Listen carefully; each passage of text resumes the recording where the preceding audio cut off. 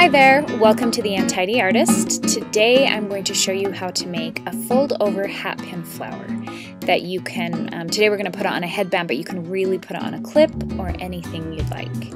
So here's the materials you'll need. And a glue gun. Make sure that you set the glue gun on low. It's just much easier to work with that glue and it won't burn you. So cut your ribbon at an angle, tie it in a knot at the end. That's going to be the center of your flower. Figure out what side is the top side of your ribbon, and you want it to go with the grain of the ribbon. So when you fold it over, it should fold over nicely with the way that the ribbon was woven. Put a couple dabs of glue down, and you're going to fold over, keeping that top side up. So every time you fold over, you want to make a nice folded at an angle and keep the top side of the ribbon up. You can see that when I fold it over there, I'm always keeping the same side of the ribbon up. And we're just folding around that center knot. That'll give us the center of our flower there. Once you've got that done, you're going to add a few more dabs of glue and keep folding. Now you can make the flower obviously as big as you'd like.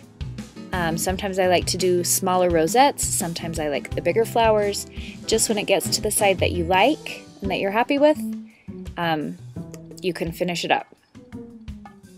So just keep folding, always keeping that top side up. Also, you can really use any kind of ribbon with this. I really like using the Dupioni silk. I love the raw edges on it. It's just really beautiful.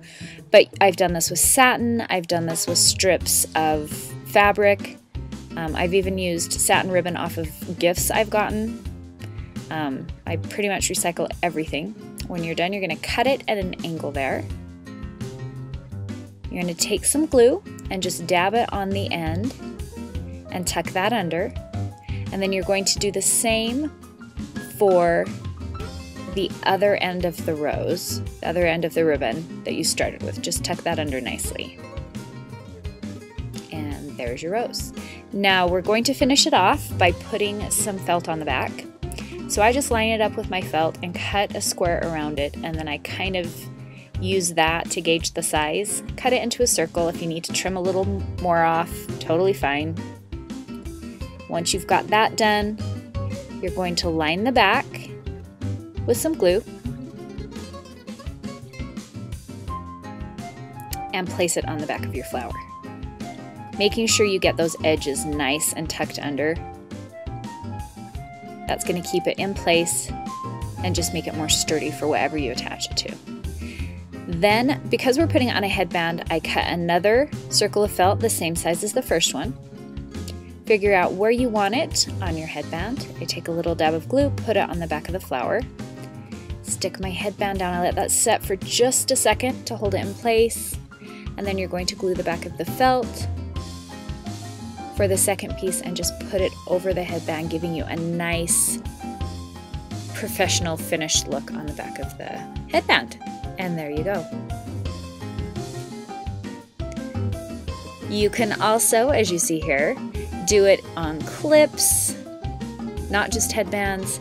And here is my hat pin trio that we've put on a clip. Check it out on one of my other videos.